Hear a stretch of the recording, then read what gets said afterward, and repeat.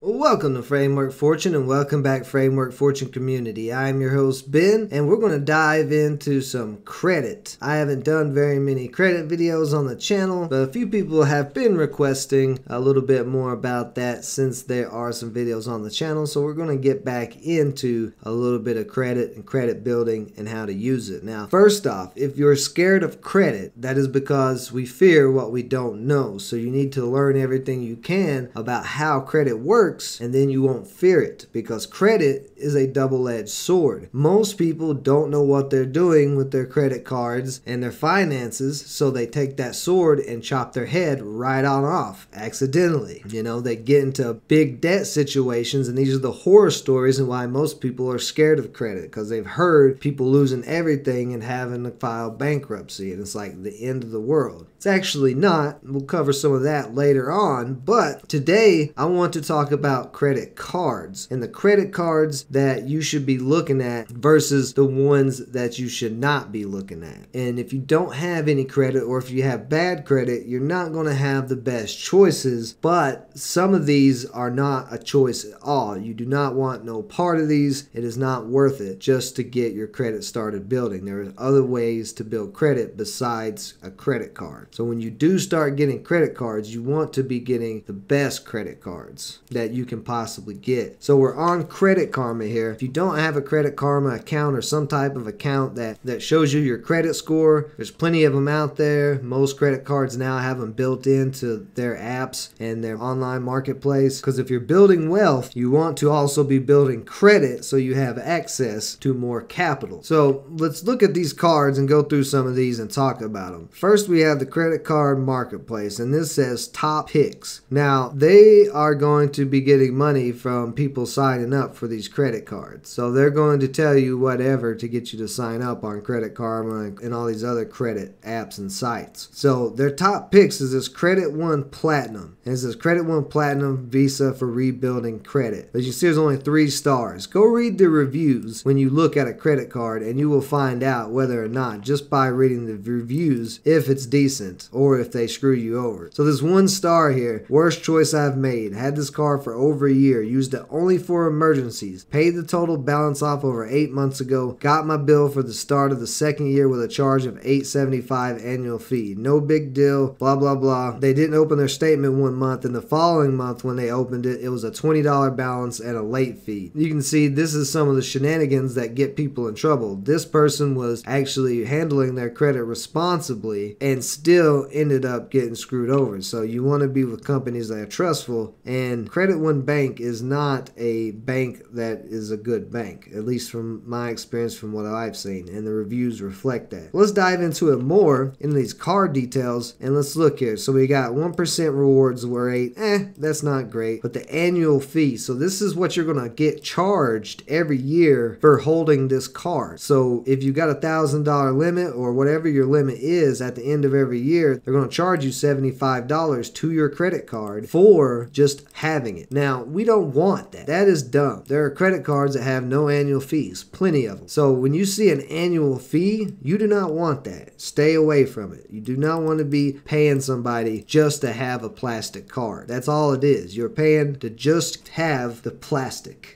As soon as you see this is a red flag. Now, there are some good ones for higher credit that do have some annual fees, but they usually have some really good perks for having that card. This card's perk is 1% cash back. So more than likely, this 1% that you're getting is going to get ate up by the annual fee anyway. So just from having this card, you're not going to be doing very well with it. You're going to be starting out negative. And you can see another one, and you see Platinum. They make it sound like it's so good. This one's 2-star reviewed. Rewards rate 1% cash again. Annual fee $39. Now this one's rated a little bit better, but this is an American Express card. But you still got a garbage 1% cash back rewards rate and an annual fee. We go a little bit further. We've got the Citi Secured MasterCard. Now this is something you can do to build your credit. If you don't have good credit or you don't have credit at all, you can try to get one of these secured MasterCards, but just make sure that it has no annual fee and that it doesn't have too bad of a purchase APR. So you see this one has a little different thing here. It says minimum deposit $200 and that is refundable. Well, what you're doing and why it's secured is the card is secured by the money you deposit. So if you put $200 into your secured MasterCard, your Citi secured card account, you will be able to spend $200 like a credit line. So if you max it out and then pay it off, you'll be able to use that $200 again and again and again. And that will help you build your credit when you're continually using it and paying it off before the billing cycle is over. Just don't even have to, you don't have to max it out. You just want to put a little bit on it just so they don't close it. So you put a little bit on it, once a month, going out to dinner or something, you spend a little 30, 40 bucks, put it on there, pay it off by the end of the month, and just do something like that every month. And just that process will start building your credit where you can get some better cards. But you would much rather, even though this is rated 3 stars, you'd much rather go the secured route where you have to put some money as collateral versus the unsecured route with one of these trash cards that's going to cost you money. Because even though you have to deposit $200, you're still getting access to $200 credit line. So you're not losing your money. You're not giving your money to them. They're just holding your money for your credit line. And that's why it's refundable, because if you close that account, then you can pull your $200 back out as long as your balance is at 0. This would not be my first choice for a secure MasterCard, and it's rated low. Probably rated low because most people don't really understand how this works. Now we get to Discover. This is a secured credit card. This would be the one I would recommend over the Citi one. And look, here's why. We've got 4.5 stars and we've got 1 to 2% cash back. So you're actually getting some cash back rewards off of that $200 that you put in, or whatever their minimum deposit is, and there's no annual fee. Discover is some of the best cards that I've found from my experience, and their customer service is pretty good. So Discover cards, A-okay in my book, but there's better ones than this. This is just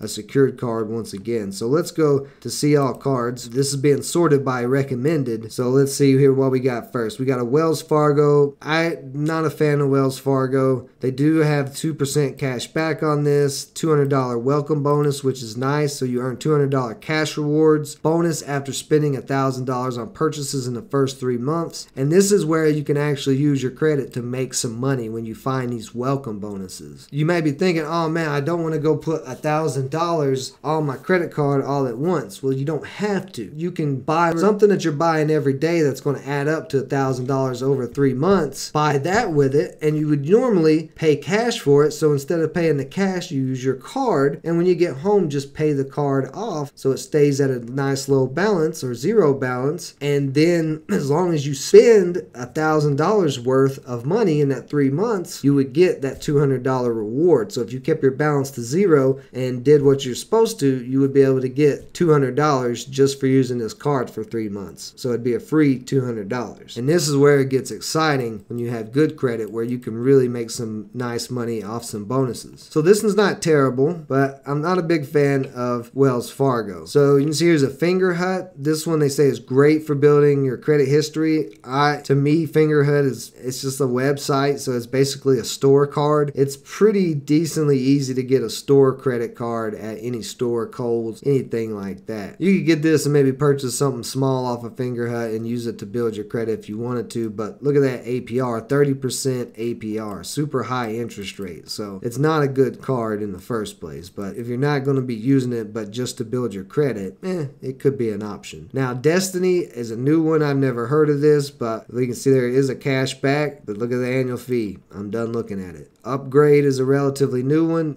We got no annual fee. We only have 1 review on this one. Is there a difference? This is the Elite Visa and this is the cash rewards. Okay. So, okay, you get 2.2% cash back. So that's not bad. And you got no fees, no annual fees. So this is not too bad. And this is probably the same thing. Yeah, 1.5%. Yeah, so they got quite a bit going on with this card. Now, I do want to check real quick because they're not showing their APR. So while it looks good on that outside, let's check the APR. Okay, so regular purchases, 9% basically to 30%. And this is going to be based on your credit worthiness. So if you have bad or no credit, you would probably get 30%. If you have great credit, you would get 9%. And then if you're somewhere in the middle, you're going to land somewhere in the middle, leaning one way on the spectrum, depending on how good your credit is. So the top interest that you could pay on this could be pretty high. So 30% you don't really want. This card does not look bad. If you got bad or no credit, you're probably going to get stuck with that APR, so you can find something better. So here's another one I never heard of, Cerulean, but you can look there, $100 annual fee, no way. More upgrade cards. A lot of what they are putting out there is stuff that has annual fees and they're just not that good. Now the Citi Custom Cash Card, this is a new one. I actually just got this one, but you get rewards rate 1% to 5% cash back, and you get a welcome bonus of $200 after you spend $750 on purchases in the first 3 months. So all you got to do is just do that same thing, spend $750 worth of gas and pay it off every day or every week for 3 months, and then you could get that $200. And then they also have 0% interest APR on balance transfers and purchases. Now I'm going to talk about this shortly, and we'll talk about this more later on when we really get into how to use your credit like a weapon, because I like to use credit like a ninja, like an assassin, like a samurai. But most people would look at this and think, oh, I could buy something really expensive and not have to pay any interest on it and pay it later. I look at this and go, oh, this is free money for 15 months. So if you're getting free money for 15 months that you could pull out of this card or use this card for something, I want that free money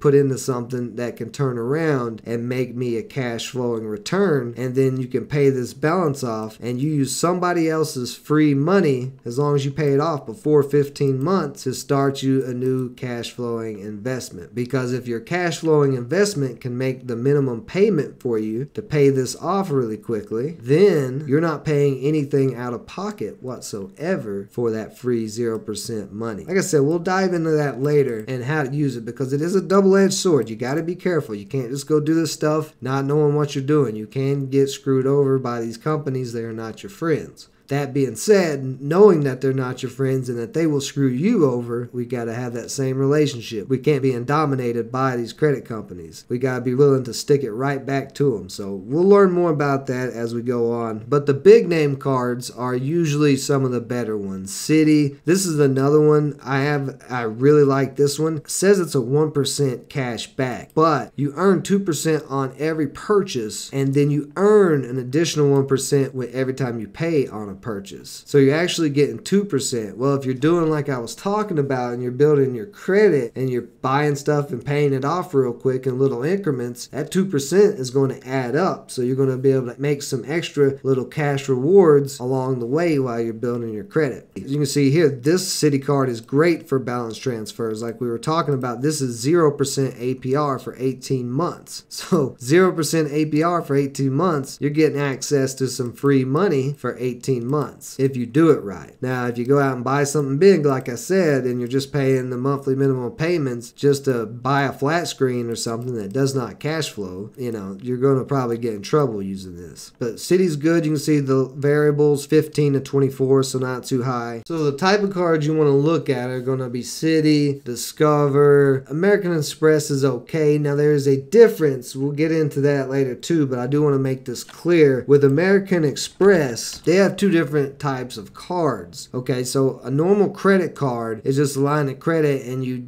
have to just make the minimum payment to continue using it without getting anything added to your credit or anything like that. But American Express's cards, like the gold card and the platinum card, which you can see they've got some crazy fees for annually, and that's because you get crazy rewards. So if you spend $4,000 on your new card in the first 3 months, you get 60,000 membership rewards, which is about probably $600, and then right there it'd be $1,000 on that platinum. But still, that doesn't break even with the annual fee really. But they have tons of benefits. Like there's a lot we could look in. You can see all these different benefits. But with the gold and platinum card and a few other of American Express's cards, you have to pay off any balance by the end of the month. You can't just make a minimum payment. So if you get an American Express gold card and you go out there and you spend $5,000 $5,000 or something like that, you're going to have to pay that $5,000 back at the end of the month. It doesn't roll over like it does with most other credit cards. Some people don't know that and can get in big trouble using these American Express cards. Now, they do have a few, like this American Express cash magnet card. That one's fine. It rolls over. It's actually not a bad card to have. That's another one that I have. And then they have this blue everyday card. So Amex is okay. Like I said, you got to be careful. You got to know what you're looking at with Amex. Citi, like I was showing earlier, is good. Chase can be good. Although I have had some problems with Chase messing with my credit limits, bringing them down some, which can hurt your credit score, and not giving me any warning or reason why they brought my credit score or brought my credit limit down. And I didn't even have a card maxed out or anything, and they dropped my credit limit significantly and had no reason really to give me for that. So while the cards are really good, some of the stuff you might deal with may be a little sketchy. Now, a lot of times if you have a local bank or a credit union, especially credit unions, if you have a checking account and savings account with one of those, they usually have really good cards for their members. So you can also do that. Go to your bank and check and say, hey, I want to start building credit. What kind of credit card options do you have for me, or options to build my credit? And usually a local bank will be a lot more flexible and able to accommodate you than some of these big companies, especially when you don't have any credit. Make sure that the cards you are getting are worth it and that are not cards like this with high annual fees, high APRs, bad reviews. Just use some common sense. You don't want to pay for anything. As an entrepreneur, we do not want to pay for anything. We don't want to pay annual fees. We don't want to pay a bunch of interest. And as I continue this credit building series, we will dive into some of the stuff I was talking about, where you can use credit cards, which are not my top pick, but lines of credit, which have way lower interest rates, to have liquidity to be able to move money around and invest and have cash flowing assets if you don't have a lot of money to work with. But that's all for now. So if you have any questions about any of this, leave it in the comments below. And if you enjoyed the video, you learned something today, smash that like button. Appreciate everybody joining me as always. Stay safe out there. Until next time.